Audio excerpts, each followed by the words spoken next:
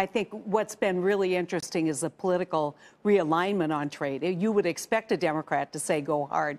The real surprise here is that you have a Republican president who is a trade disruptor who has done what he's done on trade. And so I don't agree with Chuck Schumer. I think he made the wrong statement, sent the wrong signal. Meaning? But I think right now what we need to do is pull back, engage our trading allies, engage our consistent partners, and try and put more pressure on China, not by imposing tariffs resulting in increased cost to consumers, devastation to people in my state in agriculture, but taking a look at how we can leverage the support that we have from the rest of the free world to control Chinese behavior. So a UN type of movement. Patrick, Senator here referenced the damage to consumers and to businesses. Polaris yesterday told us some pretty alarming things. They said if these tariffs do go up to 25% on Friday, they'll lose a third of their net income. They just can't relocate out of China as quickly as they would need to. I mean, this is coming now, if it happens on Friday, very suddenly and with very little time for businesses to respond.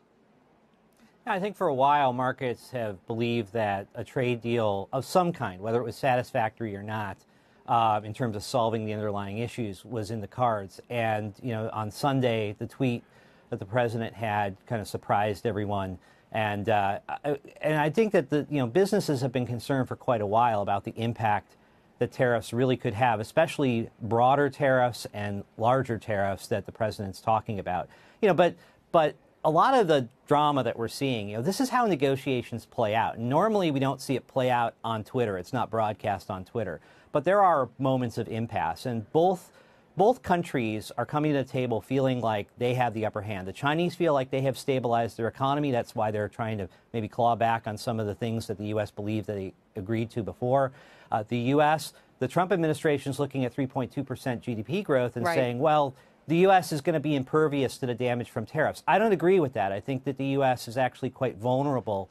The U.S. economy is more vulnerable than that headline number would suggest. Senator, we had an expert from AEI on earlier this week, Derek Scissors, who said he doesn't like tariffs as a tool either because of the collateral damage. He said, why not sanctions? Why not even export controls, which would constrain U.S. businesses from even doing business in China? But in a way, they're stuck in a dilemma where they want the business. And so individually, they all want to jump in, even though collectively that gives over some of these sensitive technologies. How do you think American businesses are positioned as they watch this all play out?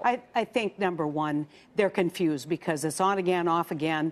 I think it's all been baked into the markets for a long time, and now this disruption, you're seeing some up and downs. But this is going to continue, and it's going to go on. The question that we have to ask in terms of long term is tariffs the right strategy? And I have to agree. Look at sanctions. Look at other kinds of retaliation that we can impose that doesn't have the impact of a 17th century tool, that we can actually engage and have a better result and a better outcome in terms of putting pressure on China. If it's true, Patrick, go ahead. What are you going to say? I think the senator is right here in the sense that the United States is not actually playing its strongest card. And the card that it's playing is tariffs that actually do a lot of harm to the U.S. economy.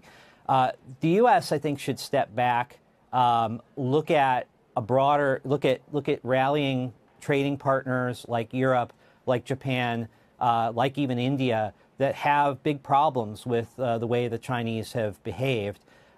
But that would take priorities, setting priorities, and instead we've been going around picking battles with everybody instead of organizing a coalition to put sustained pressure on China over the long term from multiple sources instead of just one that they can retaliate.